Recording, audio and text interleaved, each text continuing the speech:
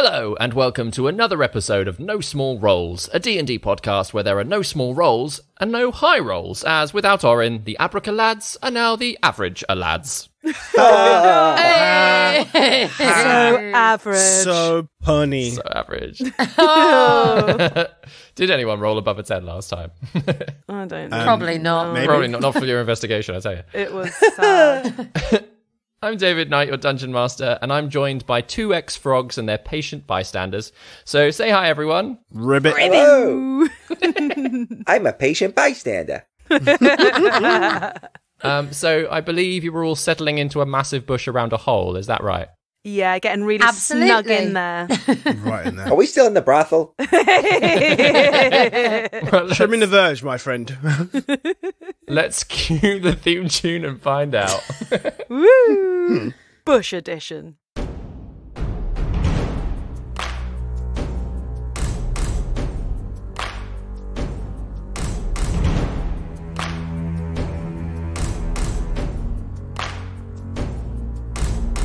Prepare your party of players and polyhedral dice. Your tragic backstory better be worth the sacrifice. Seize your sheets and D20. Let's play D&D. Your haggard character swaggers with daggers in each hand. You've all discussed what you must, but even better laid plans. Take a turn when checks are missed. Roll initiative. Brandish your blades. Don't fail your saves. No risk too great, no choice to roll. This is your story. No dust, no glory. Confront your fate with every roll. Every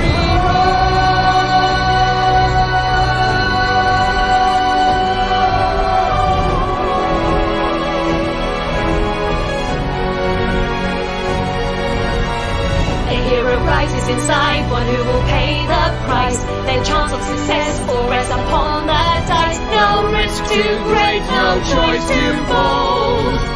This is No Small Rolls.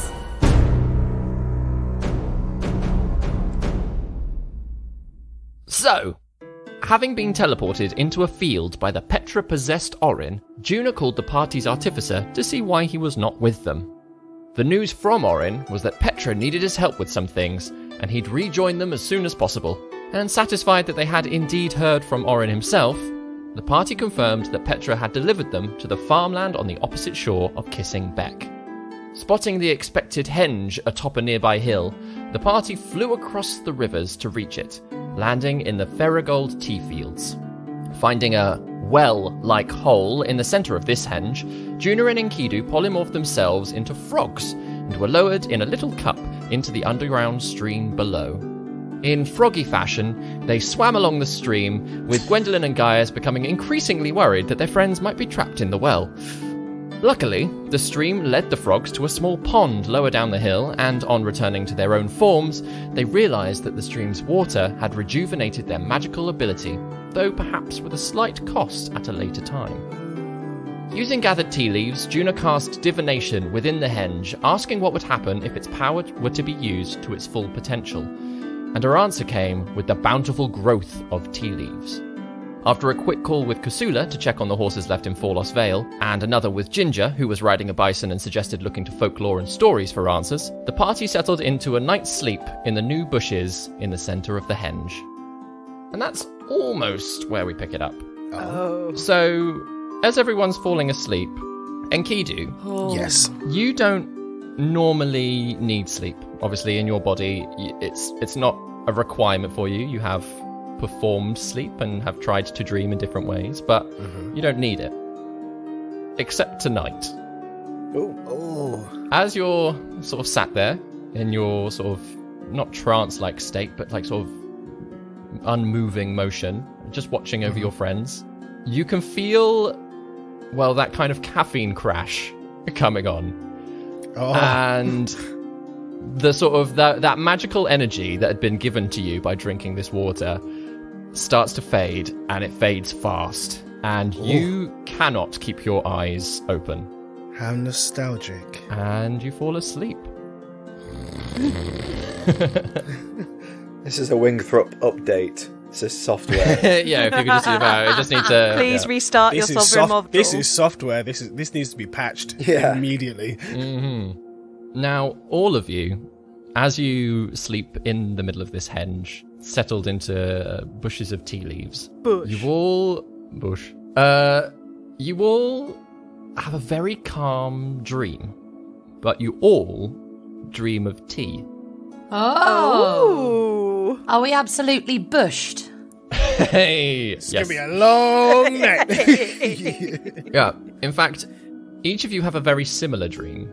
And if you've got any way to mark down some writing or anything, I want you to not to influence each other, but you each are sat at an almost tea party-like situation opposite someone, and they are gentle and warming, and you very much enjoy their company. So if you could just write a description of that person. It's not someone that you know. It's not a familiar person. It's an entirely new person, but they also feel like an old friend in so many ways. So yeah, if you could just jot down for yourselves how it is that that person looks like, what you talk about, and just how you enjoy their company. And through the power of editing, 10 minutes has gone by. Boom. So, I think Gwendolyn, you're probably the first person to wake up. You all kind of wake up at a similar time, but Gwendolyn, you're the first, I would say, as the least magical of the group. Yeah. And you are not in the bushes. Oh. You are all very much lying in beds. Oh. It's a very nice looking room.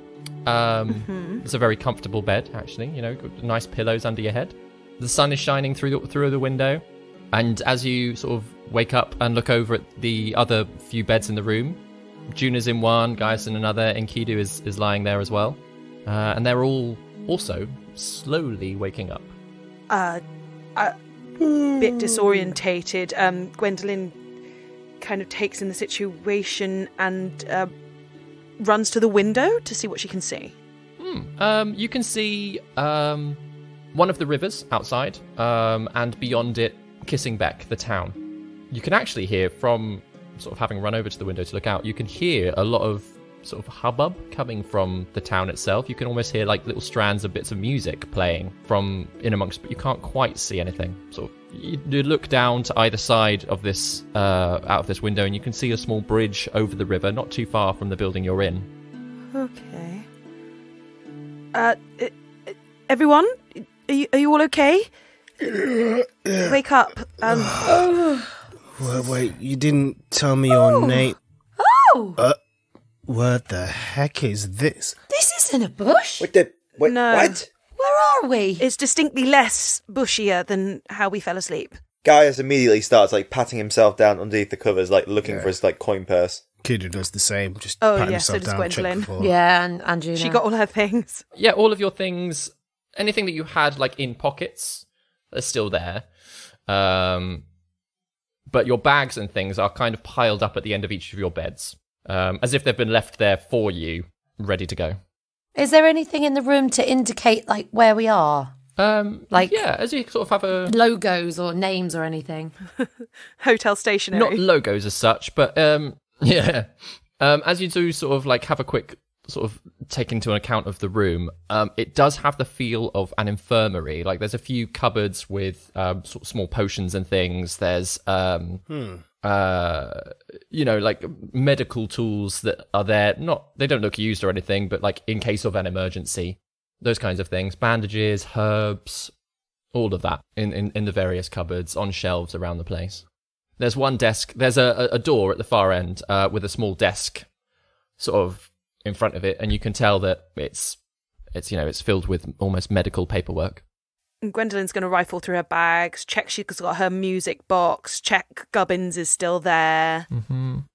The important things. Juna's going to do the same and check that the caddy's there and stuff like that. Yep, the caddy's there. And Enkidu wants to check the papers and see what they've written about us, if anything. Yeah, so as you kind of have an explore, all of your belongings, nothing has been taken. The paperwork just details, it's kind of hourly reports. And most of them just say, like, no change, still sleeping soundly, nothing to worry about, we're still waiting. But then Enkidu, as you're kind of like working back through these reports, you find one that just describes the situation of the Ferrigold T-Field security finding you all. I thought so. And being unable to wake you, bringing you down here. Gaius will like lean over Enkidu's side and just be like, Enkidu, what's today's date? Like, how long has it been since we've been asleep? Checks the date of the last of the report of when they found us, see if it's dated. It has been 2 days. Oh! Yeah, as you sort of look through these reports, very much 2 days have gone past and you have slept soundly through them. Oh my god. Okay. We could. How does everyone feel, by the way? How do we feel, David? Do we feel normal? Yeah, you all feel incredibly rejuvenated, as if you just had a very long rest. There's no real grogginess to it, having woken up. You feel fine. I feel quite rejuvenated. Yeah, I feel great. 2 days? Yeah, Enkidu, how are you out for that long? You don't even sleep, right? Yeah, that's weird. No. Yeah. That's really weird. I think whatever we imbibed really just caught up to me. I just couldn't keep my eyes open. Yeah. Wow. It was like I'd gone without sleep for like days and then just couldn't fight it any longer.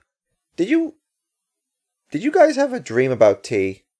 Yeah. Did you? Dreamt about having tea with someone who I never met but felt really familiar. Yeah, I had a weird one as well, but I'm just curious. So you had a dream about tea, I had a dream about tea, and Enkidu. Gwen, what about you?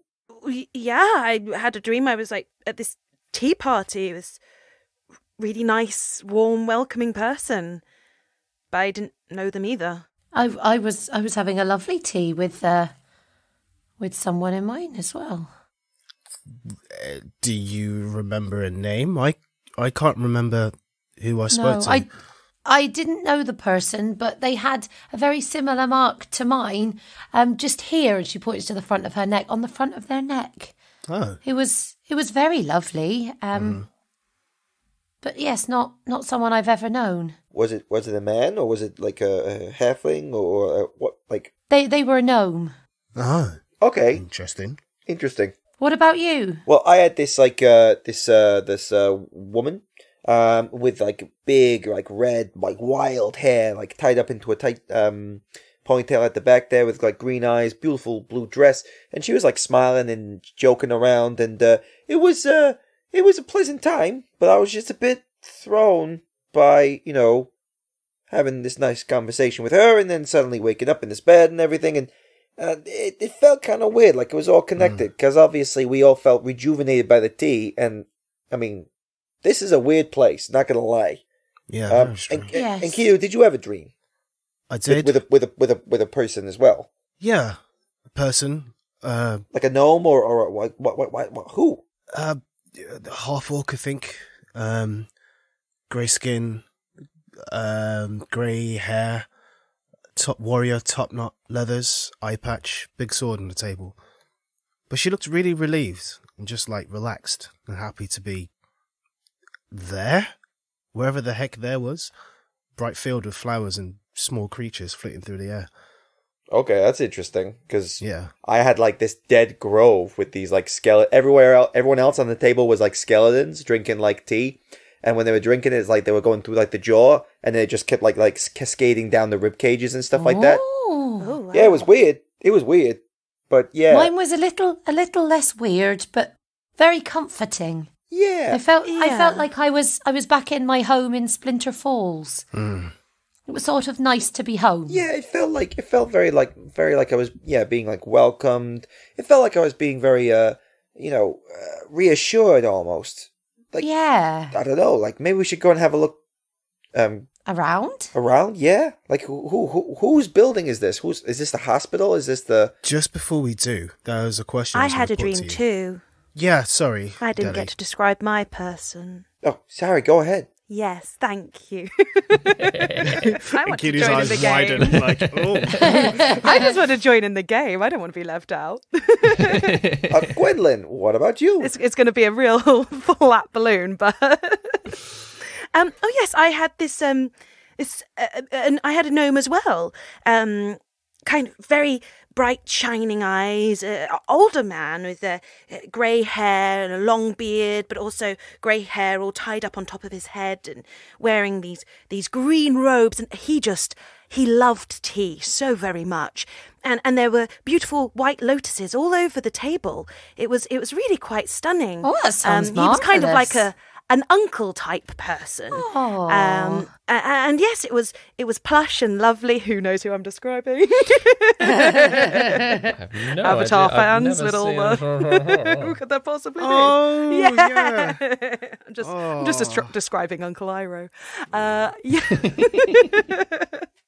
And it was just really lovely. Some of the best tea I think I've ever drunk. Curious. Very curious. I'm eager to find someone who can maybe explain what's happened. Yes. Before that, though, what if we've been arrested? We got found by security. Surely we'd be tied up or something, or strapped down, or... After they Have treated our belongings us, right? taken off us. I mean, the worst comes to worst, we have to pay a fine, but like, I suspect we'll be alright in that front. Also, as far as I know, we haven't done anything wrong. I mean, potentially some minor trespassing. But other than that, we... Yeah. Just drank some water. Yeah. Some really strong water. Very strong water. Yeah. Should I go out into the corridor? Should I go and ask somebody about this then? Yeah, I'll come with you, Guy. I think we shouldn't be on our own. Yeah, I think we should just get our stuff and Yeah, go out okay. and see. Like, I don't need to... I'm well rested. I don't need to stay any Yeah. longer. We gather our things, and I presume we will slowly start filing out then, David. Just before I Apart go, from very Enkidu. quick. Sorry, yeah. Apart from Enkidu. Are our names in this thing? In this little medical report? Yes, they are. Fuck's sake. Our actual names. Interestingly, they are all of your names. The only one that stands out as not being as she's currently called is Carhilda, is written in medical reports, lots of different places. Oh, no. Oh, Interesting. that's interesting. Are you sure you want to go and ask how we got here? They could be looking for us. Yes, Juna says, and takes the papers and keeps them. Are the names like everybody's full names? Like the names that we got, like, listed when we were at the Wingthrops? Or... That's a question. From it's everybody's first names, I'll say, at the very least. And I will explain why as the story progresses. Okay. So, as you kind of gather up these medical documents, these paperwork, and start edging your way out, the door isn't locked. Opens into a very nice corridor, and you can actually see somebody moving about at the far end in kind of like an overcoat type robe, very like sort of sleeves rolled up, almost like a little pinny in front. And they're pushing a trolley just up toward the room, toward you, and on spotting you, sort of waves and says, "Oh, if you could just wait, you're awake. Yeah. I'll go get Yes. the doctor. I'll get the doctor." And they dash off for a moment, and very quickly, sort of streaming around the corner, comes an older chap, sort of half elf with a thin beard, slightly balding head. Same kind of uniform on with sleeves rolled up, and he sort of stumbles forward. "Oh, wonderful! You're awake. Good. How are you all feeling? Is everything okay? Yeah, we feel great. Don't move too fast. It's been a few days. I can imagine legs of jelly and all that." We feel great, actually. Sorry, where are we? And Yes, of course. I can What's imagine. Don't worry, happened? if you all sit down on your beds, I'll explain. I should like one last check before I let you all go as well. Sorry, we noticed on the documents upstairs. Are we downstairs? Sorry, I think we've just literally come out the room. Kind of like first floor. But yeah. Okay. So we just looked on the documents in our room, and we couldn't happen but notice that you guys have got our names written down, and for GDPR purposes, I need to give consent before my name is written down. I just want to know where'd you get that from? Yes, of course. These are the Ferrigold Teafield offices. We obviously have an infirmary on site in case anything happens to staff and so on. But as you all signed up to we found your stamps about your person as we were looking to identify you. Your tea tournament stamps. Of course. And so, luckily, we managed to match those to the documentation and to discover who you were, if we could help you in any way, and so on. That's rather clever. That's a relief. Holy shit. Well, I suppose we should sit down for a moment and let you check us over. We wouldn't want to go out. Thank you, by the way. No, Thank of course. It's the very least that the Ferrigold Company and the state could do. So he kind of leads you back in, and it does sort of a very obvious sort of physical medical check. Checks your eyes, has you open your mouth, sort of cough, checks pulses, like all of those kinds of things. Listens to your heartbeats, and is very happy that you are safe. Could I insight check him whilst he's doing this? Please, someone please insight. What I would like to know is if he, specifically, if he sort of feels like they could be responsible for what's happened to us, and if he's checking that we're okay, to check that we're not going to be like whatever the in-world version of like suing a big company who's doing something untoward is. Yeah, absolutely. Make your insight check. 15. 100%. Yep. This is cool. Yeah. And to double down on that feeling, as he's sort of pottering about and then is writing some quick last reports, he does look a bit confused. He doesn't really know where he's put the other reports for all of a second. They seem to be missing from his table, but he does pull out some extra paperwork for documents. And he just said, before I do let you leave, you all seem very healthy and about your own wits and so on and so forth again. But before you leave, you are required to sign just here, if you could. Very simple document. It's just to, obviously, we found you within our property in this state. 2 full days, completely knocked out. So you just need to sign here to prove that the Ferrigold Company estate and our produce have had no part in your conditions currently or moving forwards. And that any slanderous rumours that say otherwise, we all agree to be incorrect, if possible. But are the Ferrigold Fields responsible for what happened to us? Well, we don't know what happened to you, and it's probably better if we don't discuss it, because we don't want to get into any liability issues, do we? Is this something that happens regularly?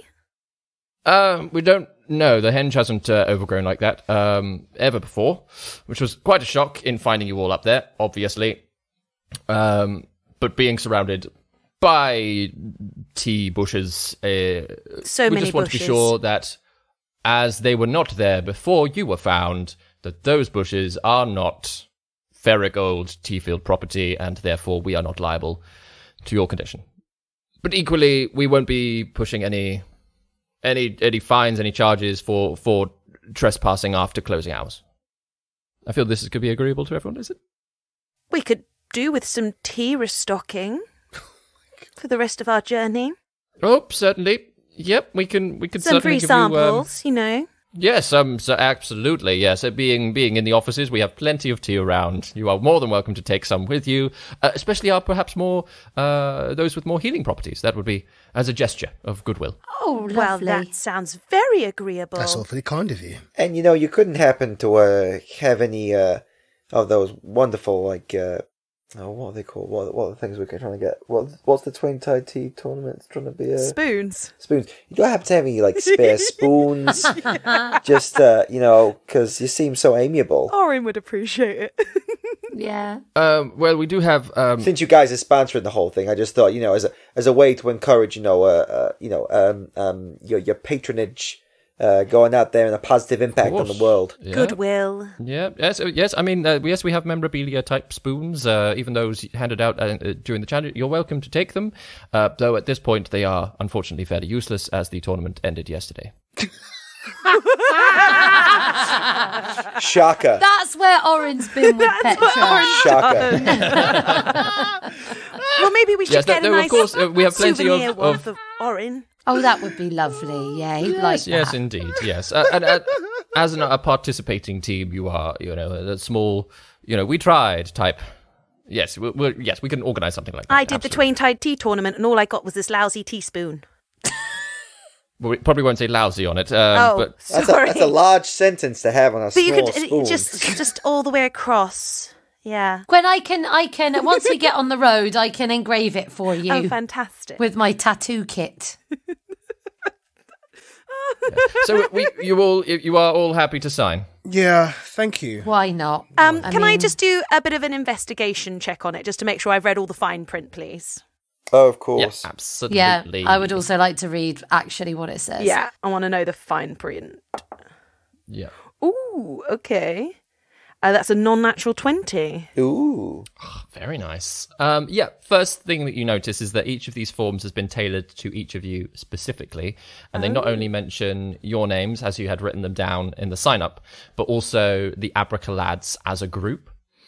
And yeah, it kind of covers everything that he said, that they're not liable for anything, but also seems to cover just any tea-related illness that you might have in the future. Oh my god. It's covering themselves on all bases. But then, getting down to the fine print, you do notice that it says that if the Abracalads are found to be in breach of this agreement, i.e. Not denying any slanderous rumours that connect you and them, then the Ferigold Company and estate are entitled to 20,000 gold pieces paid in full by each member of the party. What? This contract is ludicrous. I'm afraid we're going to have to just make a few amendments to this contract. I think you can see there's some things in there that wouldn't be really entirely appropriate. I think it's incredibly appropriate. I mean, I didn't draft these myself. The legal department did, but it's a pretty standard document. Just all sides, all parties having no connection. Great. So Gwendolyn gets a pen and starts putting a line through all the things she doesn't agree with. We're going to get rid of that, and yes, there will be no fine for any of us. We don't intend to say anything bad, but of course, certainly put a bit of a sour taste in our mouth by writing things like that in here. Yes, you have to sign the document as stop. If you could just stop. We just need to. Do you know who my father is? Well, you don't, and you really rather wish you didn't know. Yes. Okay. Well, if you're unhappy with this contract, I believe the alternative that I was told to share with you is that we could just fine you £20,000 for trespassing. Gwendolyn turns and looks at the others like, "Oh shit." Can we not move for an addendum to be made? I mean, we find most of the terms agreeable. Just the bit about not being fined for not denying a rumor, if the rumor has no, basis and substantiality to it, then what's the harm? I mean, if you're very happy to deny a rumor, as you just did, wonderful, you're well in practice, then it won't be an issue, surely. Okay. I think Juna just signs and is not very happy about it, but is like, we could go round in circles. We've either got to pay it now or pay it later. We're likely going to have to pay it later, but at least we're not paying it now. And we were not under arrest for trespassing. No, you are free to go once you've signed these documents. I mean, we're big fans of the produce you make.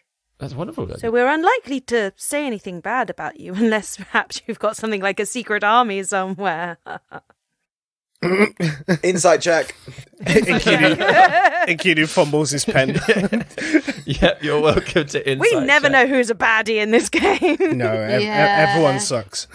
The Fairy Gold tea fields are actually the big baddie. Oh, I can imagine that.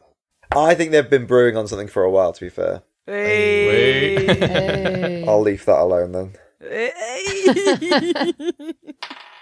Ooh, girl. That was a lovely 22. Oh, Yeah. Who's average now? Who's average now? Who's average now? I take claim of the title, Abracala.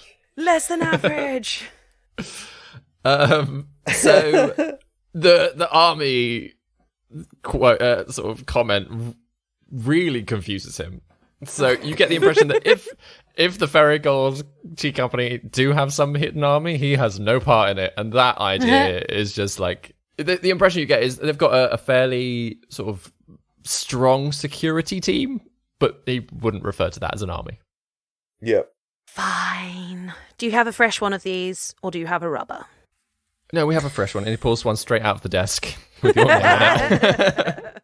Just in case. We will be taking some of that healing tea, though. Of course, yes. We're going to stock you up, and again, hand out some spoons to you each as well. And what was your name? Dr. Humbert Mattis. Dr. Humbert Massis. I shall remember that name, Dr. Humbert Massis. Okay. Okay. And the rest we had, the dreams, were they Oh, gosh. Dreams? your sorry? dreams? We haven't been under any kind of magic while we were asleep. No. No, we ensured that you stayed, we tried feeding you whilst we were asleep, but like sort of soups and drinks and things, but nothing, no magic. Can I insight check that, please? Yeah? I might end up just chalking this up to henge, Yeah. weird magic stuff. An average 13. 13. No, he seems to be telling the truth on that Yeah, front. Like, cool. he seems confused as to why you're talking about dreams. Great.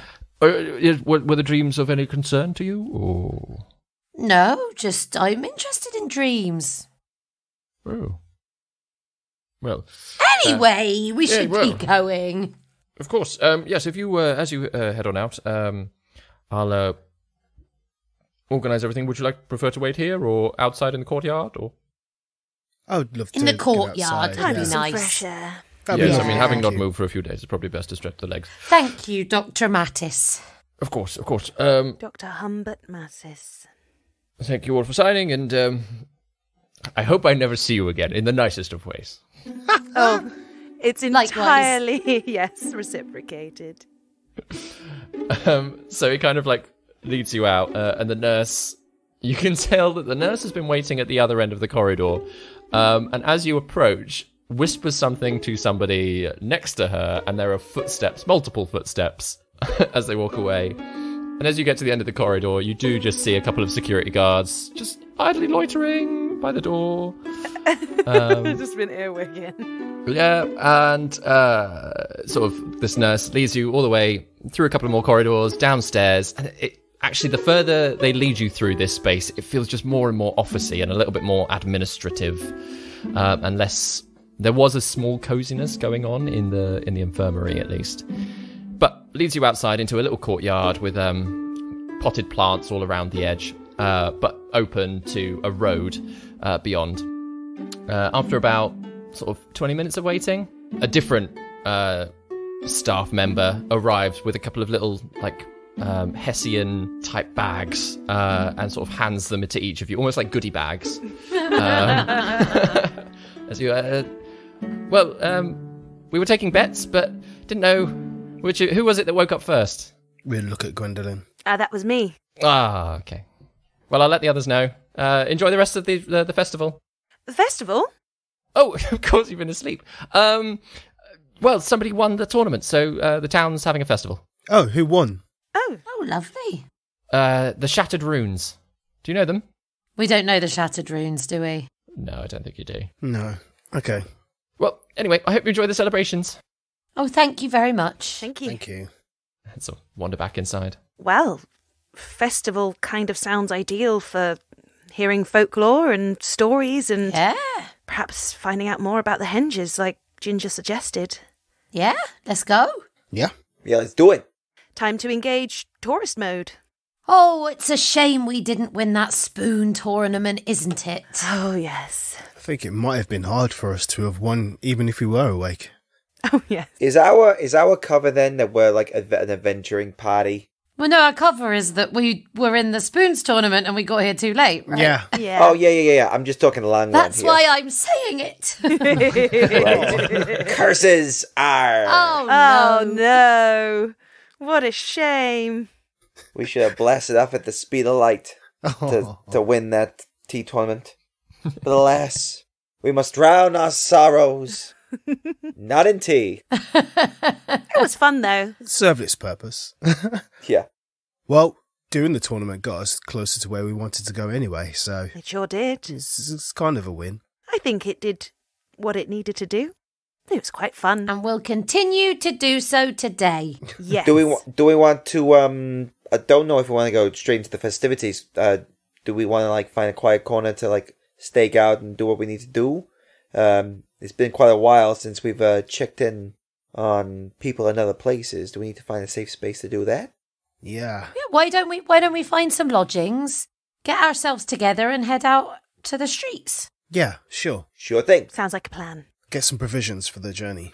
Question. I'm just assuming that Ruana has been there this whole time, but is she still there, David? Yeah, did Ruana drink anything? No. No, we left her outside. She's still a dog. She's still a dog, in which case we'll say that, yeah, she was like next to your bed the whole time. Cool. And was very excited when you've all woken up. I sort of forgot about her for a second in all of the sleeping. So, David, are there people heading along to the festival that we can see, that we can ask for directions to lodging? So as you sort of walk along the path that you're on, it's sort of like a riverside walk with the tea fields like stretching up into the hills to your left. As you sort of wander along and reach the bridge, you realise that this whole side of the river and the bridge is almost completely locked off by Ferrigold, the Ferrigold Tea Company. This whole gosh. side of the river, this space is entirely theirs because there is a lot of security at the gate, a little crowd there, and whilst, you know, there are workers still up and about the tea fields themselves, there just seems to be more tourists being sort of slowly led in like small groups, 1 or 2 at a time at this security gate. But nobody stops you leaving, especially seeing that you're carrying these little Hessian bags as well. They're like, oh yeah, they've probably come from the gift shop. Could you recommend any places to stay in the town? I can imagine it's quite crowded with the festival, but... Yeah, I mean, there's a couple of different places. What you got? We got the Swan Inn. There's River's View. If you want to cross right away over into Ellerton, you probably have better luck in the lodging house over there. But I don't know, if you've not got a place already, you might be hard pressed to find somewhere. Lots of people come in over the last couple of days. Okie dokie. Can I just ask before you go, who woke up first? Oh my gosh. It was me. Never mind. Oh, did nobody... Why did no one bet on me waking up first? Well, I mean, some people did, but I didn't. Who did you bet on out of interest? I thought it'd be the masked chap. Ah. I don't know if I should be offended or not. Oh, Gwen, I think it's because you sleep like an angel, you know? It's like you like nothing could wake up that perfect face when it's in slumber. You are quite smooth, Mr. Masked Bard. Like butter. Now, so, well, I think that I like the sound of the place, the view of the river. What's it called again, my friend? River's View. The river's view. Oh, I like the river's view. Yeah, should we head there? Yeah, that's... Oh, yeah. Ladissa runs that, so... We are of a particular class of individual, my good sir. Like, you know, we like the finer things in life. So would you say the river's view is a place that patronages the well endowed with purse? well endowed. With Sure. purse and with coin. Those Poise. with a well endowed purse. Yeah, you know, it's nice. It's right on the shore, so you can actually. It's a nice view of both rivers. It's nice. Very well. Yeah. We get directions from him and we go there. Yeah. Directs you through the town, and basically says like follow the shoreline along, and it'll be fairly obvious. As you cross over the bridge, that music that you heard earlier, Gwendolyn, is slowly getting louder and louder, and the streets are rammed full. Ooh. Yeah, like sort of there's loads of people like sort of rushing about. You can tell almost that so many of them are like Twain Tide tea tournament teams. Like little groups of 5 seem to be like pottering about here and there. There are copious stalls selling food and drink, and there are a number of different tea houses as you're walking along, all with their doors open, all with queues of people streaming out, all leaving with tiny little paper cups.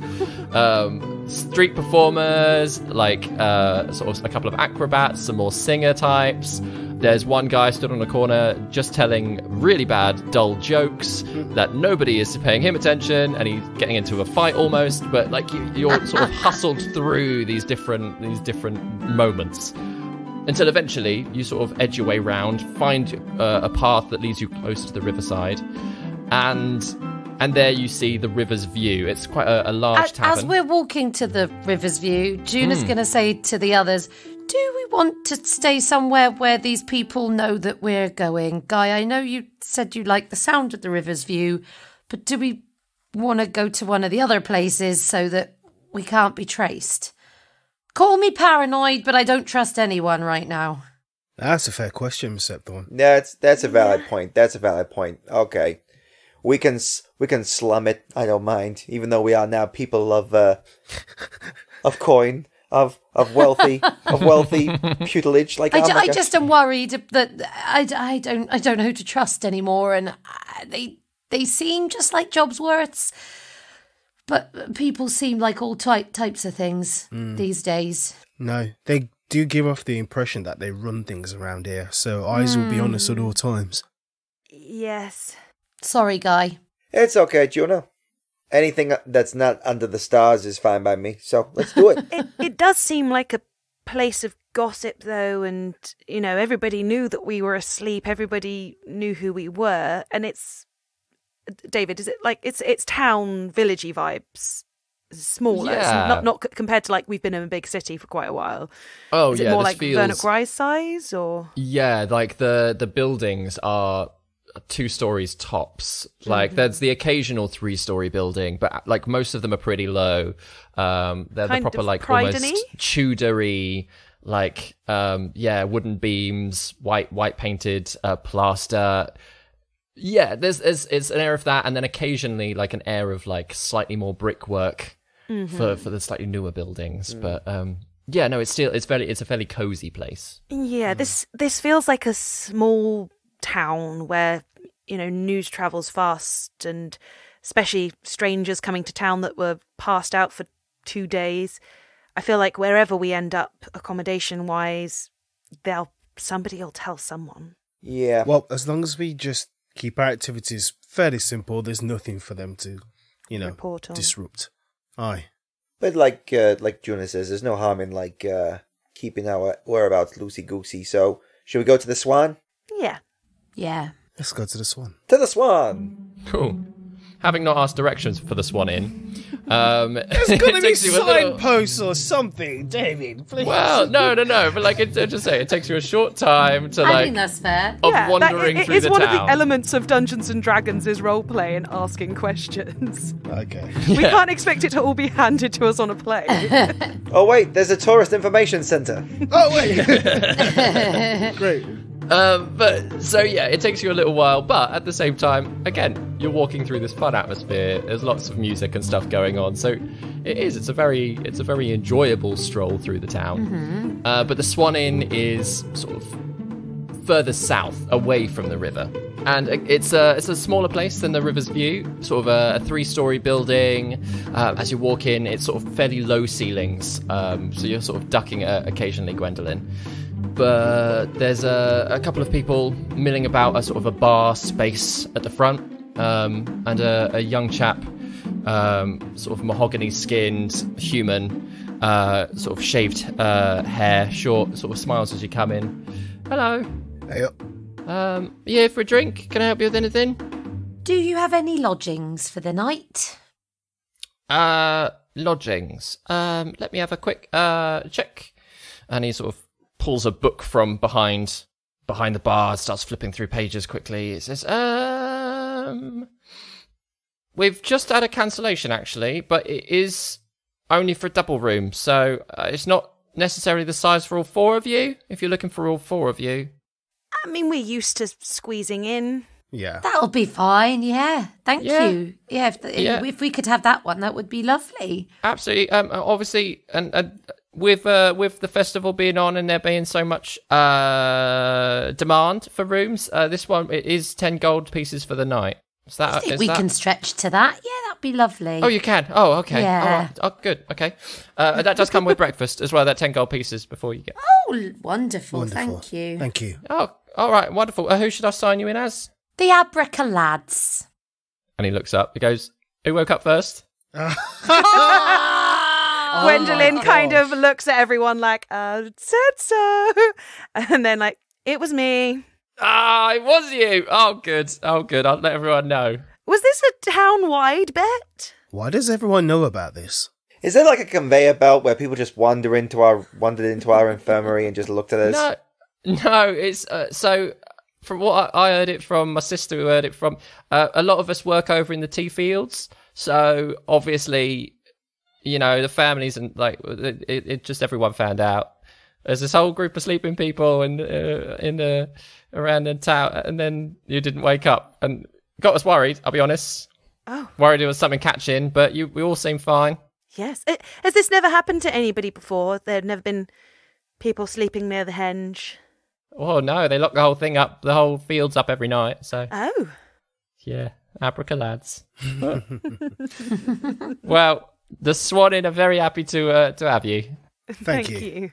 Though, if you could not spend 2 full days of sleep, that'd be great. Well, it depends on how soft your beds are. Can't promise. Oh, I mean, it's a nice bed. I'll be honest, that one. But like I say, it's just a double. Do you want anything from the floors or anything for those of you who can't squeeze in the bed?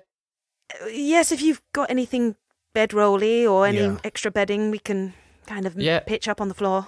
Probably got some extra blankets you can lay down. Yeah. Sorry, it's not as like I say. Well, you've seen the outside, haven't you? Yeah. All right. Who's paying? I will. I'll pay. Oh. Yeah. Should we do half and half, Juna? Half and half. Half and half. Great. And 5 gold from me. And would you like any requests for breakfast? Ooh. Whatever Oh, whatever wow. you're giving. Eggs, twain-tied.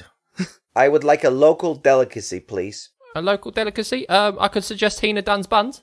Oh, yes, please. I've heard famous things about her buns. Oh, yeah, they are nice. Oh, yeah. Hina Dunn's buns and eggs? And eggs. Yeah, Yeah. absolutely. Oh, and do you do mimosas? Mimosas. Not normally in the morning, but we could probably rustle something up. I mean, they are a breakfast drink, really. Okay, yeah, if you want to drink it, yeah. Just Yeah, we've got some stuff. thank you. No worries. Something to look forward to tomorrow. Sure. Yeah. We're very much in the festival vibe, he says, as they're, like, I assume, going in the direction of their room. Yeah. And so, yeah, you're all sort of shown up. You're given the key to your room, which is basically the size of the double bed. There is a foot, like, path on either side that, you know, even as it sort of, this chap's sort of showing you where he's going to put some blankets down, it looks a tight squeeze for whoever's on the floor. Ruana instantly jumps on the bed and sort of sits right in the middle of it. And does anyone want a round of teas or something just whilst you're settling in? That would be lovely. Yes, please. Oh, yes. Yeah, please. All right. Any particular brand, type, brew? Surprise us. Yeah. The local variety would be nice. Oh, we've got 9 local varieties. But yeah, I'll get you something. I'll get you a selection. Thank you. Thanks. Thank you. And he sort of wanders away.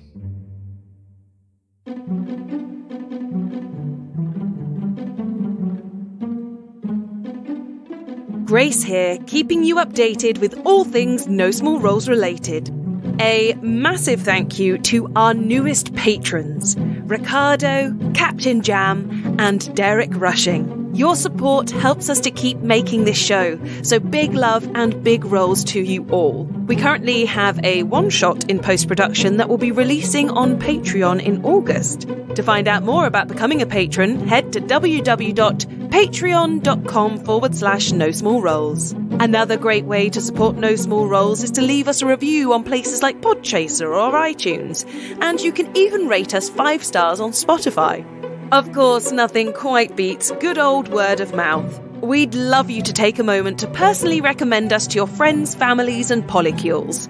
Thanks to you all, we have recently hit 30,000 downloads, which is ridiculously fabulous, to be honest. And for those of you who enjoy a little theatre, you can see the brilliant Ben Galpin in Open Bar's production of Twelfth Night, currently in full swing. And Romeo and Juliet with our one and only Vicky Gaskin will be kicking off on Monday the 24th of July. Both productions are touring Fuller's Pubs in London and the south of England this summer. Go quite a bit further north this August and you will find the delightful Daryl Bailey at the Edinburgh Fringe Festival, performing in one-man show Yippee-Ki-Yay. You'll find all the links that you need in our show notes. That's all from me for now.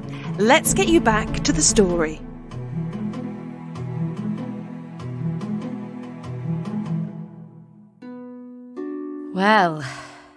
Well, okay. That was interesting.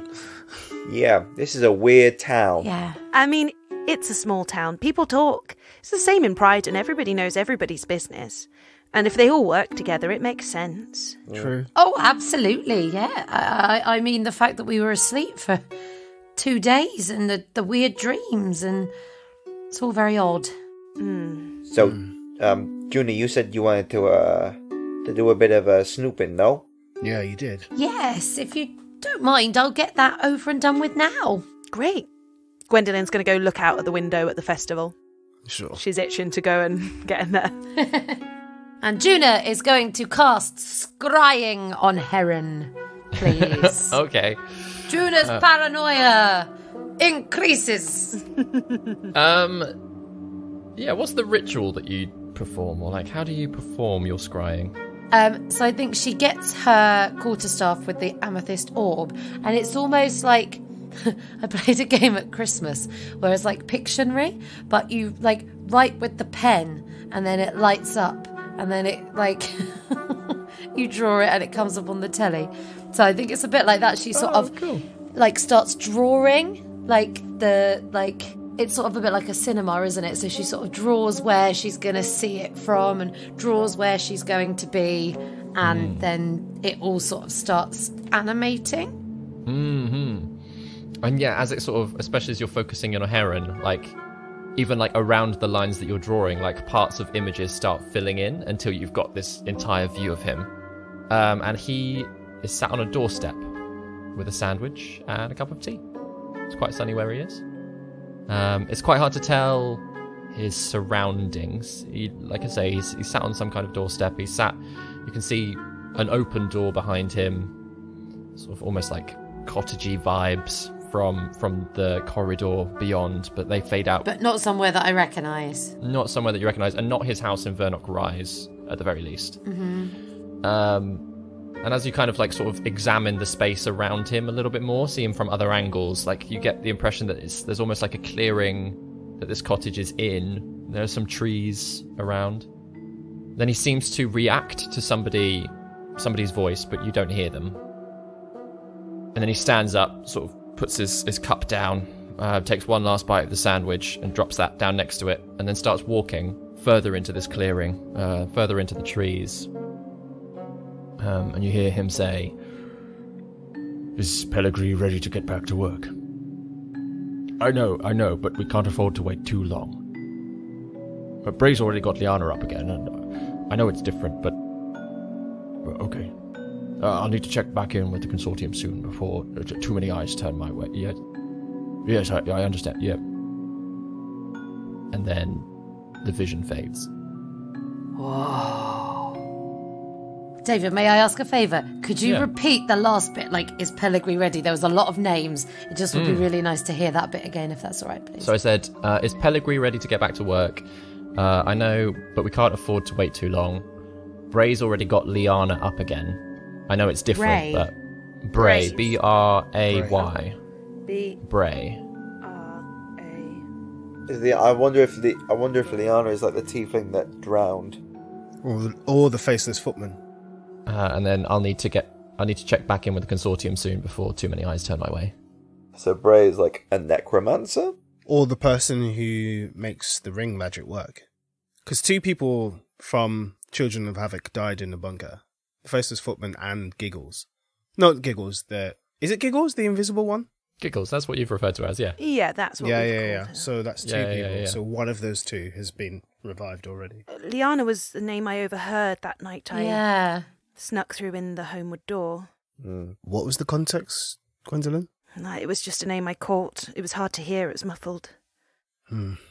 And we haven't heard of Bray before, have we? No. We can at least narrow it down to 2 people who that might be. Yeah. Yes, yeah. Do we want to make contact with Heron? Nope. I don't. I'm so torn. I don't. The longer we keep him in the dark, the more we have an advantage over whatever is his planning. He needs information, and he needed us to get it for him. So, if we have something over him, we are in a position to bargain, go on the offensive, what have you. But I don't think we have anything to talk to him about yet, other than just pointing fingers. But that's just my opinion. I don't know what Yeah. your thoughts are. Oh, I do agree, but there's also a lot of questions that I think we need answers to. But we just don't know if the answers he gives us are going to be truthful or not. No. And considering the actions of the people he's associated with, the assassination attempts, the chaos in the city, how much of that do you really want to, I want to know it all. Oh, so do I. I mean, if we want to get inside this guy's head, I mean, it could be an idea maybe to contact him, speak to him, let him know we're okay, we're in flux at the moment, and then spying on him again to maybe see what he's talking about us. But he knows that we know about his identity, right? There'll be no room for, double bluffing, right? But then do we not want to contact him and say we know that you're involved with the children of, to sort of tell him that we know what we know he already knows? Because at the moment, we've just gone AWOL from that. And that's probably to our advantage. Can you imagine the conversation going, Heron, we've found you out. We know what you've been up to. And I'm not saying we say we "Oh, of found you course out. not. I'm No, saying no, we engage I'm- him in a conversation. I know what you're getting from Miss Septhorn, but I don't like him being no. this loose end out there who knows so much about us. Well, it seems like everyone we've run into contact knew everything about us before we even spoke to them. Heron knows something very particular about me that the only other people who know it are you. Yeah. And Kieda. Same goes for Erida, the consortium. They all know things about us. He knows lots of sensitive information. Have you tried to cast sending to the professor? Oh, you can't. She can't. She can't. Oh, yeah, of course. Yeah, Gosh, that would be useful. that is what That would I would be useful. love to do, but I can't. And you can't scry on him or anything else like that. No. Oh, that's hard. I think maybe we can find somewhere in the middle. I think, like Enkidu says, maybe bide our time a little longer, keep an eye on him, keep an eye on Pellegrini and the other members of the Children of Havoc that we've seen, see what we can gather from looking at all of them. And then, in a few days, decide what we want to do then. But gives ourselves a bit more time to try and at least get a little bit more information. Very well. But I do think we should contact him eventually. But just give ourselves a few more days to feel ready to do that. Aye. We need some cards to play. All right. Speaking of cards to play, I've got a question I need to ask for myself. This won't take a second. Actually, you won't even notice at all. Akidu's going to sit cross-legged on the floor, hands in his palms, and do an inside check, because it's been more than a day since it was suggested to check back inside. While he does this, Guy's just going to, wave his hand in front of his eyes just to see if there's any, reaction and shit. Gwendolyn's checking the goodie bag as well. Pops an eye open, I promise you, you won't notice the time has gone. Well, I think...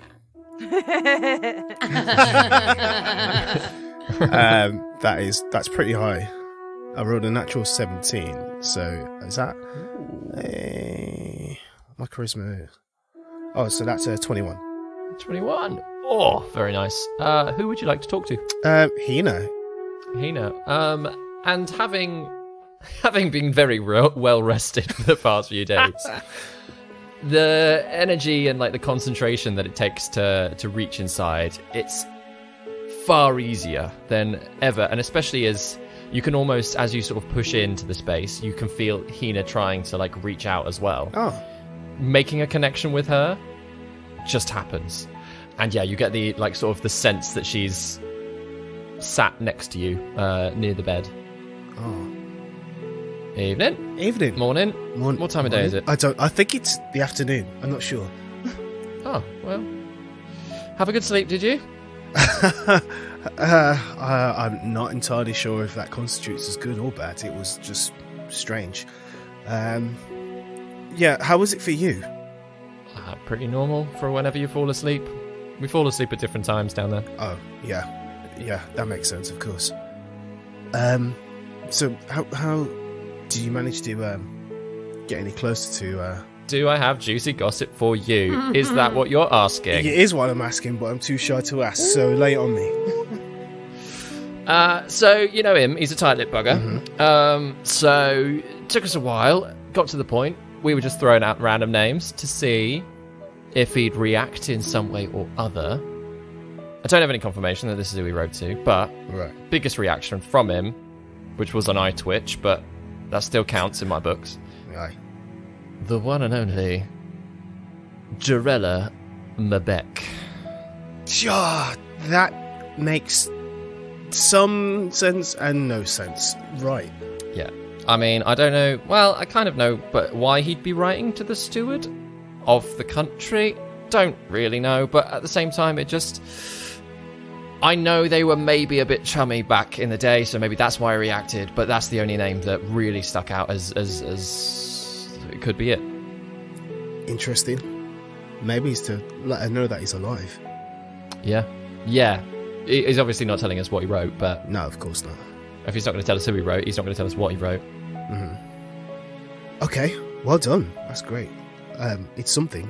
Thank you. See, we can be useful, even if we are stuck in your head. I never doubted that for a second. Ah, good. You know, it's just nice to make sure you're all there. We're here. We're here. All right. Anything else we can try and get out of him, or? Yeah, I think the key thing is why her, and what could he have to say to her. Okay, we'll keep pushing. Thank you, Hina. Do look after yourself. I will. If you could drink more coffee, I'd appreciate that myself. I am looking forward to my next cup. I like tea, but coffee's where I'm at. Yeah. Okay? Thanks. All right, coming up. All right. I'll get some answers. Speak to you soon. Speak soon. Bye. And in like a sort of almost like a happy hop off of the bed, she's gone.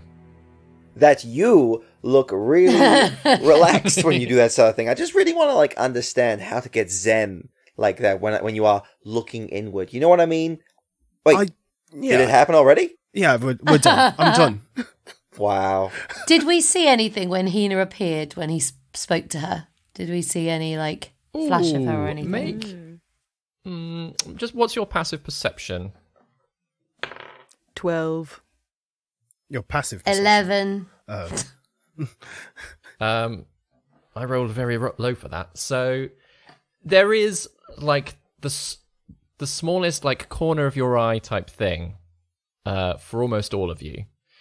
But as you're kind of moving around the room, you're not really concentrating it. It's almost like a glint of light through the window. And you almost in that glint of light think you might have seen something, some shape, but you know, it's just a glint of light. Nothing that like worries you Cool. in any way.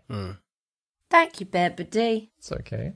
It's not a shape because obviously I've seen Hina in Kidu's yeah. vision. It's not to the yeah. point where I would be like, was that person? No, exactly. Like Cool. literally just like a flash of light across the eyes. It's Cool. but Thank yeah, you. like sort of thinking about it. Yeah, or maybe that could have been somebody at the end of the bed. Interesting. Oh yeah. As I'm continuing, because we're in mid-flow conversation with Gaia, so it's like Yeah. we're snapping back into real time. Oh yeah. I don't think I told you guys, but Petra could see Hina when I spoke to her back in before we teleported. Huh. Oh. So it's like a sort of like a ghost, like Unbodied. yeah, like an unbodied, like ethereal sort of like plane thing. Yeah. Maybe. It's strange though, because when I speak to Gil and the others, time kind of stops or slows right down, but I could quite clearly see that she was clocking Hina. And yeah, as if she was there with me at the time. Maybe what happened to your friends is similar sort of magic as what put Petra in that jar, except you're the jar. Yeah, that makes sense. Yeah. And when she wanted a host body, I tried to edge towards her, see how she'd react. She moved away from me every time. She didn't want to fight for space. In there, maybe. Yeah, it's pretty crowded. Yeah. Whew. I don't tell the others about Drella.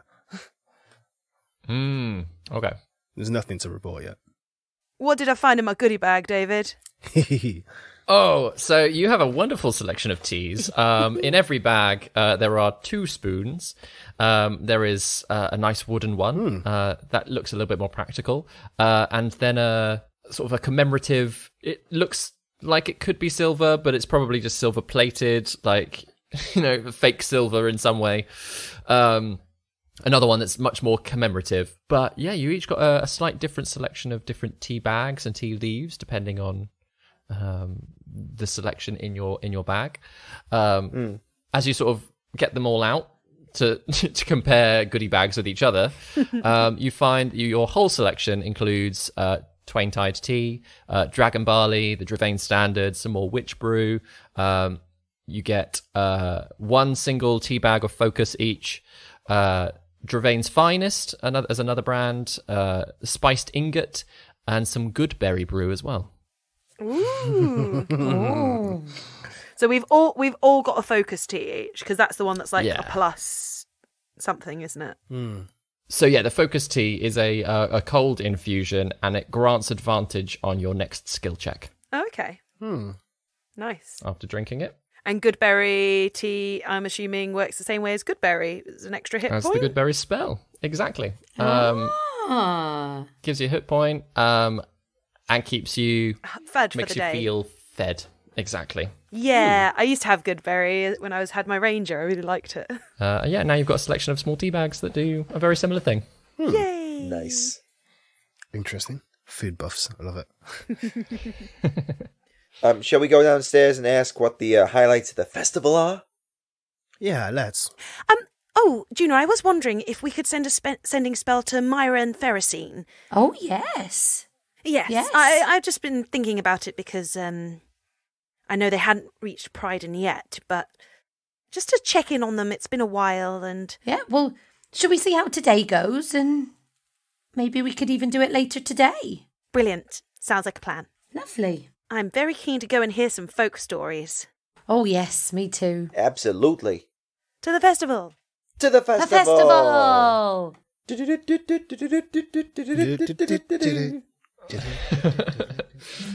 So you all wander downstairs, and whilst, because this festival is it's clearly been triggered by the end of the tournament, but it meant that like the kind of planning side of it isn't as clear. There are a whole host of activities, but they're all nobody really knows what time they're supposed to be on or what's happening and all of those kinds of things. So you do kind of find yourself wandering out in amongst the crowd without a sense of direction, but enjoying the atmosphere. Is there anything in particular that you're all looking for or hoping to do whilst you're there? I'd like to find someone who looks good and local. Good and local. So maybe like a tea shop owner rather than like someone on the street to ask about folk tales. Yeah, so a lot of the tea shops are quite packed full of people. So trying to get the attention of the owners and the servers is proving quite difficult. But you do manage to find sort of some of the more normal shops, Yeah. as it were, are a little bit more approachable. And even like the people working there are kind of like attending to a few customers, but hanging out by the doors and chatting. And again, just enjoying the atmosphere. Everyone's got a cup of tea in hand. There are almost people moving around the streets, just filling up other people's cups. If there's someone with like Jenny vibes, that would be really nice. Yep. So, nearer stables, actually, you find sort of toward the centre of town a fairly sort of expansive stables, but there are a few sort of stable hands sat near the door, and one of them, a younger chap. He's sort of, it looks like he's been working all day, but he's sort of sat down for a bit and sort of is quite happy to talk to you. He introduces himself as Kosh. Yeah, he's trying to grow himself a little mustache, but it's not quite working. Aww. Well, you say he's probably like mid-30s to 40s, so Still are. it's cute. It's cute. But, yeah. But he's like, I can help you out. I've grown up here all my life. My family works at tea fields. I've got the stables in. I help take care of. What? How can I help? Are you new in town? Well, yeah, we're in town today. We've been. I take it you're one of the teams, are you? Yes. Unfortunately, we weren't. Yeah, what? We didn't win. Oh no, it's all right. Them orcish ladies didn't they? Oh yeah, the broken runes or something. The shattered runes. Yeah, shattered runes. Yeah, Shattered runes. That was it. yeah. Well done to them. Oh yeah. Very impressive. We were just in it for the fun, weren't we? Is there going to be like a presiding, like winners moment or something? Some sort of presentation? Oh, I think they've been up on that. Have you been to the town centre yet? No, No, we not haven't. yet. No. No. Oh, there's a. If you follow, and he sort of directs you a little bit more. He says, "Oh, down that way, they've got a whole stage set up. They've been set up there all day, the poor things." Oh. Well, that should probably be our next stop, I think. Sure. Yes. Oh yeah. More shows and stuff going on down there. Much more entertainment. Nice to chat to you though. What Yeah. do you Oh, sell? we These just. horses, we all say it at the same time. Yeah. Oh no, I was about to say something completely Oh, different. sorry. Okay.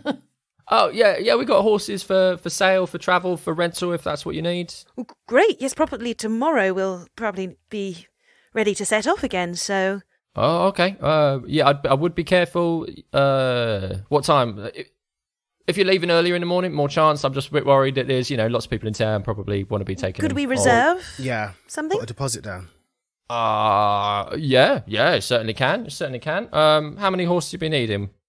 Horse and cart, enough to Yeah. take us 4? 2 horses in the cart. if you- Yeah. Yeah. And a cart as well. All right. How do we feel? Do we need a cart, yeah. or would we rather have a horse each? And gallop.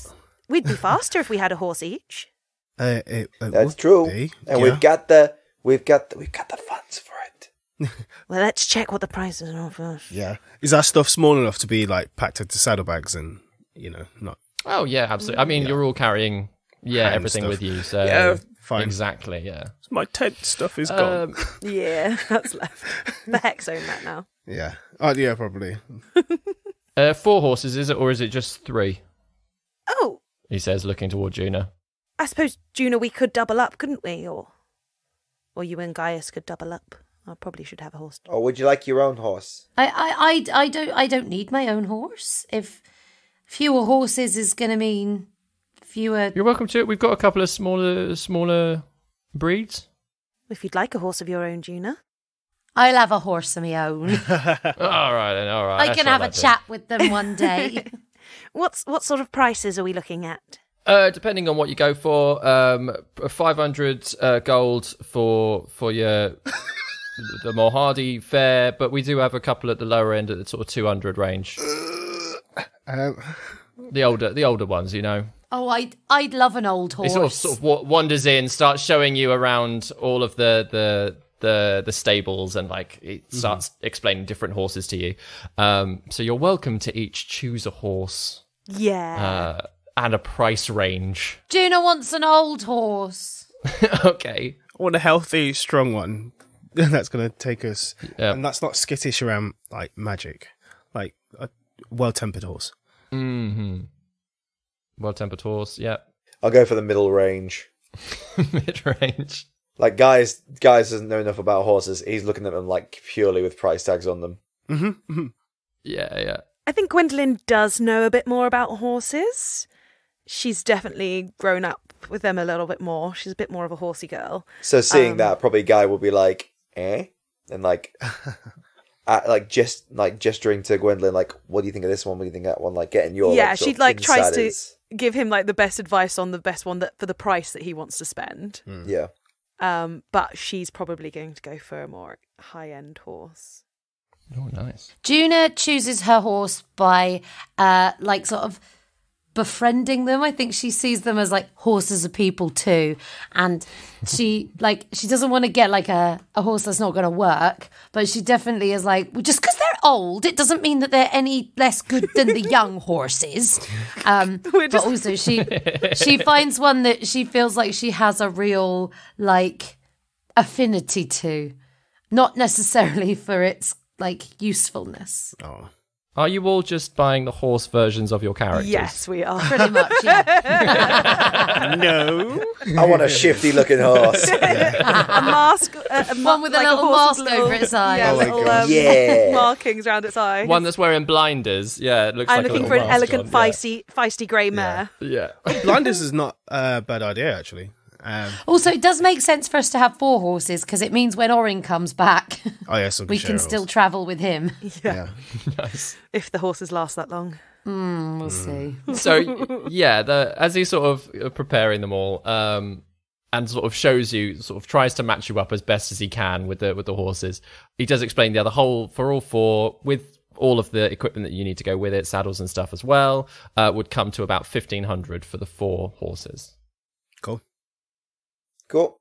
Yep. What's that Got it. divided between us? Or We'll do we want to figure it pay? out. Should we pay for our specific horses? Because some of us have gone for more expensive horses. Yeah.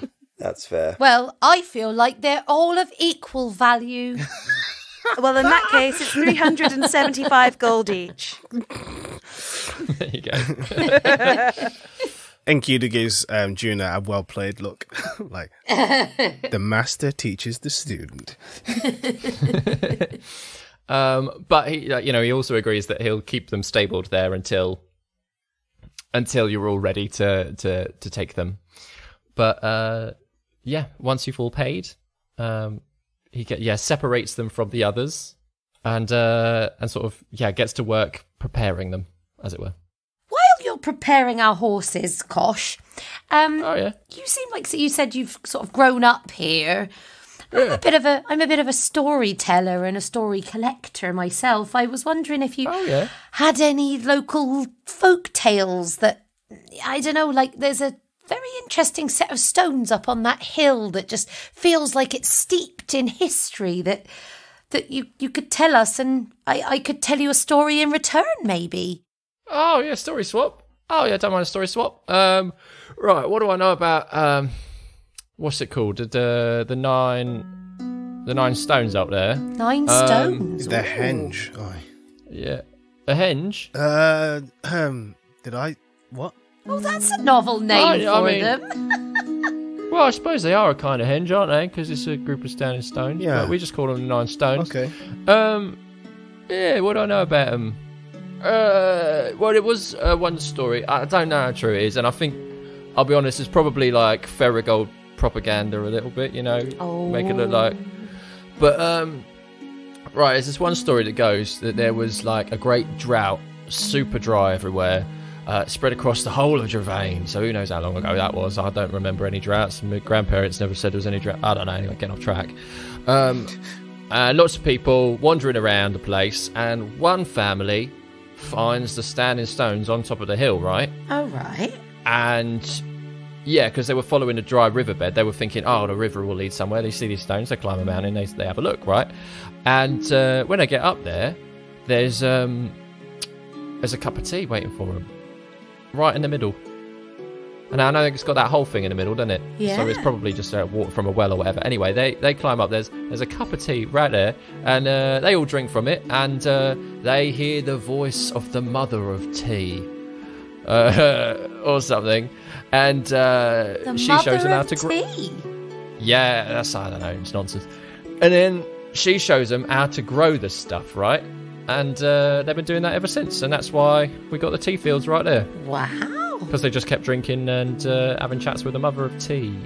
Mother of tea. Yeah. Oh, what a fantastic story. Sounds like the most welcoming cult I've ever heard. I mean, it's got that vibe, yeah. Yeah. And they never said what the family was. It's just a family. Ferrigolds. Just a family. I mean, the Ferrigolds tried saying, "Oh, look, it's of we've course they descended do. from," but you know, it's changed hands over the years. So, yeah, I don't think they're anything to do with it really. But it's a nice story, isn't it? Oh, it's a really lovely story. Other people be able to tell it nicer than what I did. No, I loved your delivery. I thought it was it inspired intrigue at every moment. Oh, thanks. Would you like a story in return? Oh, I'd love one. Yeah. Go on, I've got one ready to go. Oh, yes. I've been waiting for this bad boy. Is listening as he starts brushing down Enkidu's new horse. Oh, Gwendolyn's trying to bond with her horse as well at the same time. so little is known about the Sekaiji, as they rarely let in outsiders, and what is known about them is that they are serious and conflicted people. But when you get to know them, you get to see another side of them.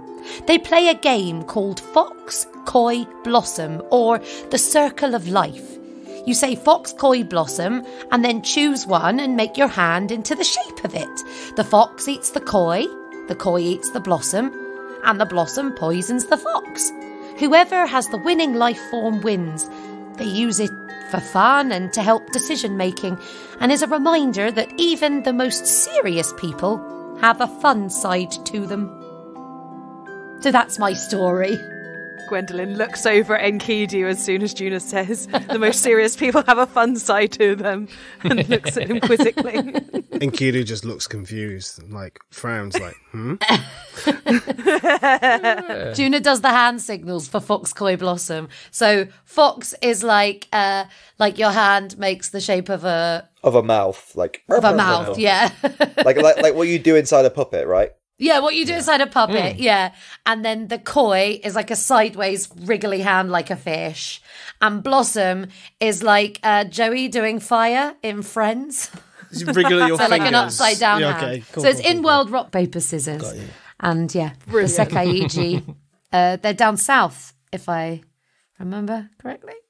Yeah, they're further. I mean, I suppose which way you go, but west from El Tempe. There's El Tempe, Gredelin as the next region over, a little bit of a sea, and then Sekaiji. If you're heading west. That sounds like it might be useful for us sometime. That is a nice story. I mean, I'll try teaching that game to the family. Yeah, see if it takes. Do you want to round before we head off? See who wins? Oh yeah, go on in. All right. So we say Fox, Koi, Blossom, and then you do your hand signal and I'll Fox, do Fish, mine and we'll Flower, see yeah. who wins. Yeah. All right, Ready? let's go. Yep. Fox, Koi, Blossom. And he pulls a fox. And so does Juna. All right, so Listeners, me and foxes just David end up- are playing this on the Zoom. So foxes just what happens then? Is It's that a draw. Who we won? have to do it again. Here we Oh, go. we both won. All right, okay, we'll go We again. both won. All right. Fox, Koi, Blossom. And he tries doing the blossom.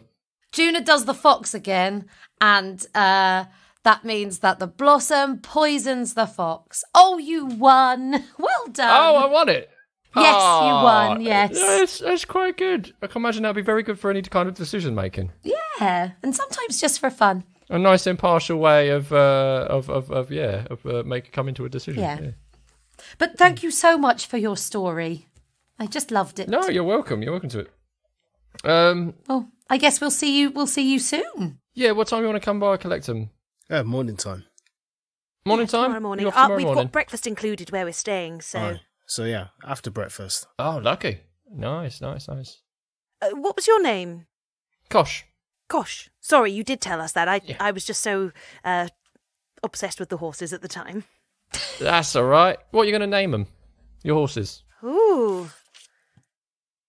I'll have to sleep on that one. Yeah, me too. Yeah, me too. I'll have to see what their personality is like. Oh, I've got a name for my horse. Oh, what will you call it, Enkidu? Clanius. Bless you. Clanius. Clanius. Clanius. Clanius. Does it mean something? Oh, it does. Well, it didn't last long, but I was adopted. I was made a ward of House Monterey. It's quite a prominent family within Mervi, and also Alcibiades' father. The name is Alcibiades' father's name. Aye, that's correct. Oh. Okay. Honourable man. So you know his father? I do. Well, I did, rather. Oh, so that's quite an interesting connection to have with him. It is, but he's never said a word to me about our relationship, so... Have you ever said a word to him about your relationship? There was a time when I did, but other things are going on. He had other priorities, clearly. Might be worth bringing up one day. I think the others have, and they got nothing back, so I've stopped trying. Well, should we have some fun? Yeah, let's go for it. Let's go in the direction of any music we hear. David, do we hear any music? I very much want to go to see the Shattered Runes in the... Yeah. As luck would have it, both following the sound of music and wanting to see the Shattered Runes leads you to the same place. Huzzah! You find yourself moving through the crowd toward a slightly more crowded area, being the town square, where there's quite a large stage set up. And on the stage there is a long table, and sat there are 5 orcish women. Sort of all of them, a couple of them have got greyer skin, a few of them have got slightly greener skin. All of them look very happy, slightly drunk, and they're all dressed in they've all been draped in these red cloaks with little crowns on top of their heads. And they're having a great time, having a drink, laughing with each other. They're being served teas and like food across the table in front of them, and in a space in front of the table, in front of the stage, are some performing acrobats. And there's a small band sort of playing to the side as this little trio of tumblers are like sort of throwing each other up and catching each other and doing a full, almost cheerleader type routine. Wow. And the crowd are like, whoa, it's amazing. Oh, round of applause, almost with every trick and tumble. And that's where you find them. Oh. Should we get some drinks? Yes. Yeah, sure. Let's do it. Yeah? Yeah, you sort of stick your head into a sort of a nearby tavern. I say tavern. Almost every tavern in this place seems to have sort of a tea shop front. There's definitely more brewing and kettles going on than there are like kegs. But this, you drop your head into one, grab yourself some drinks, and luckily, just as you're edging out of like more towards the door, a small group get up from a table and leave. So you plonk yourselves down quite quickly to grab it before anyone else does.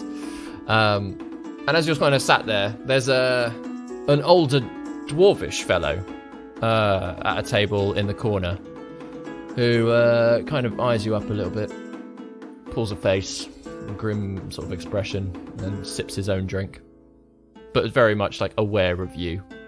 Hey there, you right there, buddy? I'm Guy, the masked bard. You may have heard of me. And what's your name? And do you hail from this town? So I guess a sigh. Turns around and goes, I'm not dealing with any bards today, if that's all right. Oh no? You've got an affinity for bards? No, I just don't want to deal with another bard, if that's all right.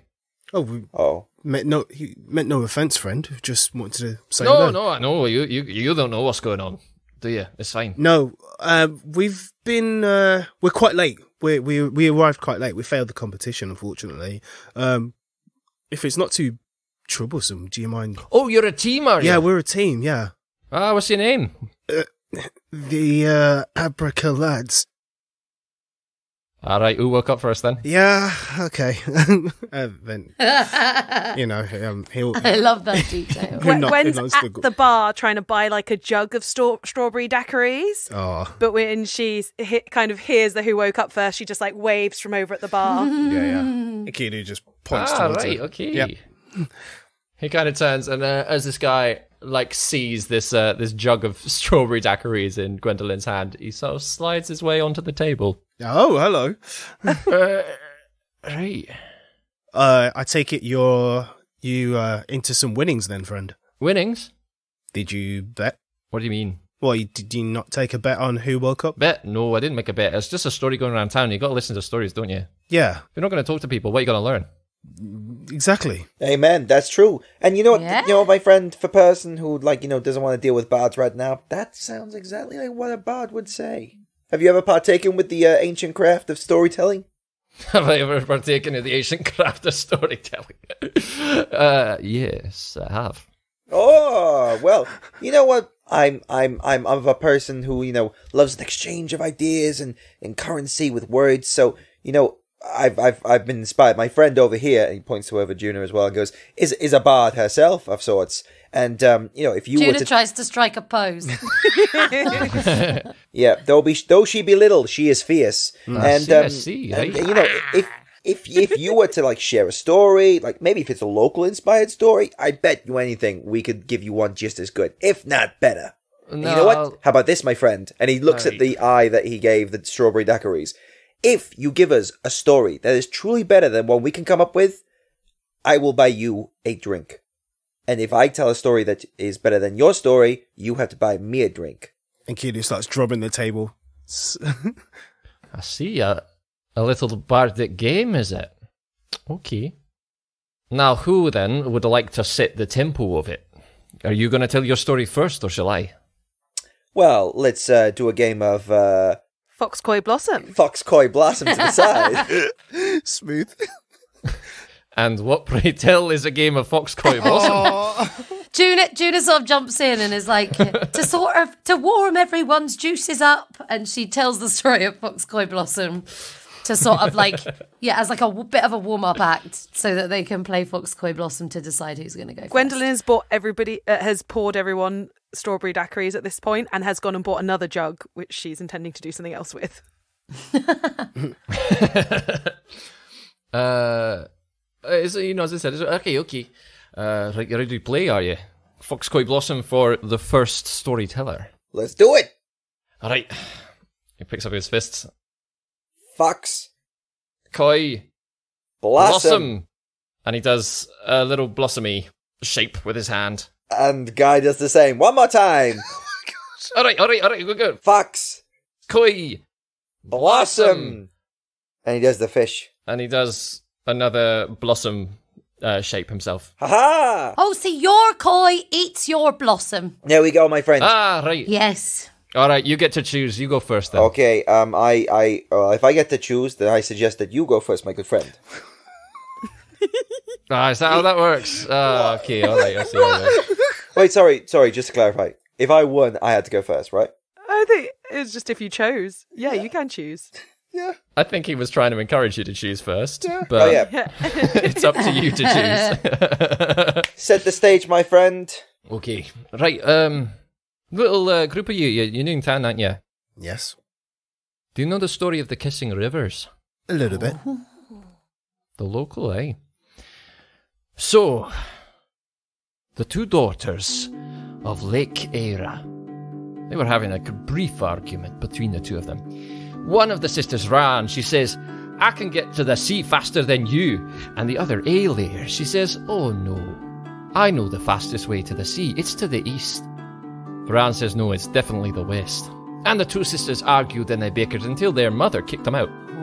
Right the way south and said, all right, you two, if you're going to prove it, put some words, words in where your money is and go. And Ran, she heads west, through beautiful fields, through fields of flowers, through farmers and workmen, and she starts smelling beautifully. She runs clear as the sky, a shining blue teal. And her sister Aileir, less fun time was had by her as she headed east. You see, her journey led her through mountains and clay banks, and she fought herself rocky terrain, tumbling over it. It was a much rougher ride. Faster, yes. However, the two sisters finally met again, where they sat and they had a nice cup of tea, like, together. And they realised through their own journeys what a ridiculous thing it had been to argue, but unfortunately by this time both sisters had changed so much within themselves. One sister was clean and clear and the other muddy and clay, and, well, unfortunately their waters would not mingle anymore. So they had no choice. They had to continue their journey down to the sea, and they kissed each other on the cheeks and left, hoping one day that once they reached the shivered shore, they could once again mingle as they had in their mother's lake. And that's my story. Gwendolyn starts applauding. Yeah, Juna as well. It was lovely. That's a great story. That was a lovely story. Gosh, that's cracking. That was really good. Okay. To be fair, I've had a little bit more time to prepare folk stories. I know, I was furiously just trying to remember from my... I think what I would do is I would go from Gaius' experience, and he would start regaling the story of... there's so many he could choose from.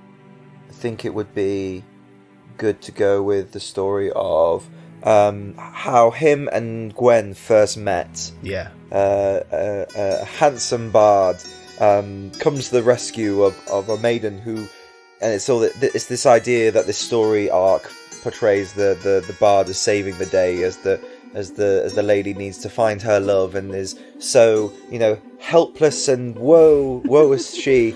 And then as they progress through this like epic story of this travelling towards Tillisham, slowly but surely, like, the bard realises how apt and impressive the maiden is, and how she saves him from a panther that is deformed and is rotting and zombie-like, and they meet a weird creature in the woods that's covered with a shawl, and sort of like going back into the sort of like scary undertones of Crowl and everything, and then coming out on the other side being now great friends, and sort of recognising the importance of like not judging a book by her cover.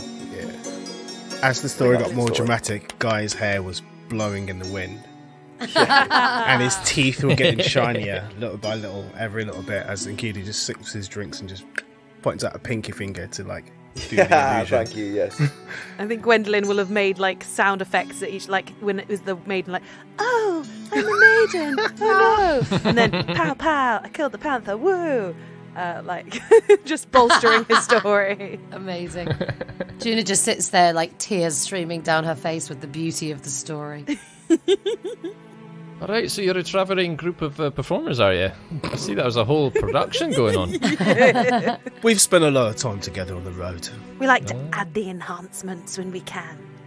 Now, I realise that we did not decide who was going to judge the winner of this little competition, but you have already bought me a drink, so happy to say I'm the winner in there, if that's... Well, I'm grateful to hear a new story, something I didn't know before, and I quite enjoyed it, so enjoy that drink, friend. Absolutely. Alright, that's good. Good stuff, eh?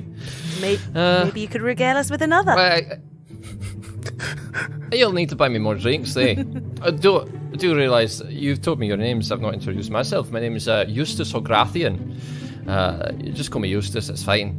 That's my name. I'm a skald, a balladeer, a tea house reciter, a satirist, rhapsodist, a teller of tall tales, or, in brief, a bard.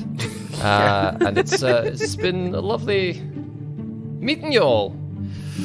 Do you mind helping me get my job back? What? What's your job? And that's where we're going to end the episode. Ah. I like him. Yeah. Oh, I love that.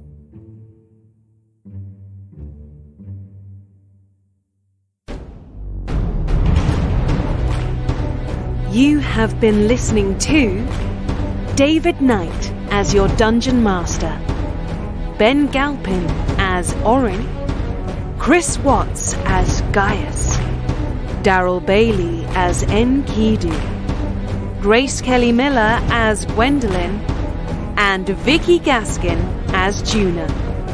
Original music by David Knight. Please tell your friends, subscribe and follow us on all social media. Thank you for listening to No Small Roles. Anon for now.